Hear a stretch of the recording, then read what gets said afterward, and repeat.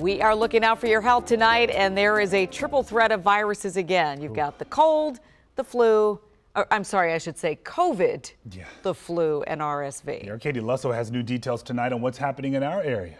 So it's sort of the triple threat. The CDC says cases of COVID and the flu and concerns about RSV are on the rise across the country. Just seen our numbers of COVID and flu cases explode in the last 2 weeks, and RSV is pretty moderate. In D.C., the Department of Health says COVID transmissions are low, but flu cases are up. In Maryland, they've seen a rise in COVID cases and label flu illness activity as high.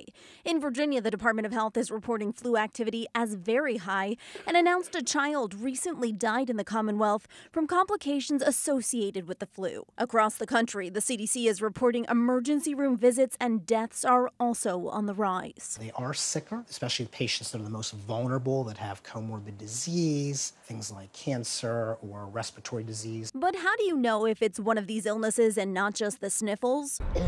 I can't look at someone and say, you have COVID, you have flu, you have rhinovirus, you have some other coronavirus.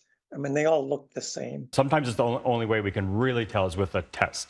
And so we test for these different viruses. So what can you do? Having fevers, chills, body aches, cough that's severe. You want to go ahead and stay home so that you can prevent spreading any kind of upper respiratory infection to others. So the moral of the story, if you are sick, stay home. And if you're going to be in a crowded place or it's a possibility that you'll be around someone else who's sick, she recommends wearing a mask. Please and thank you.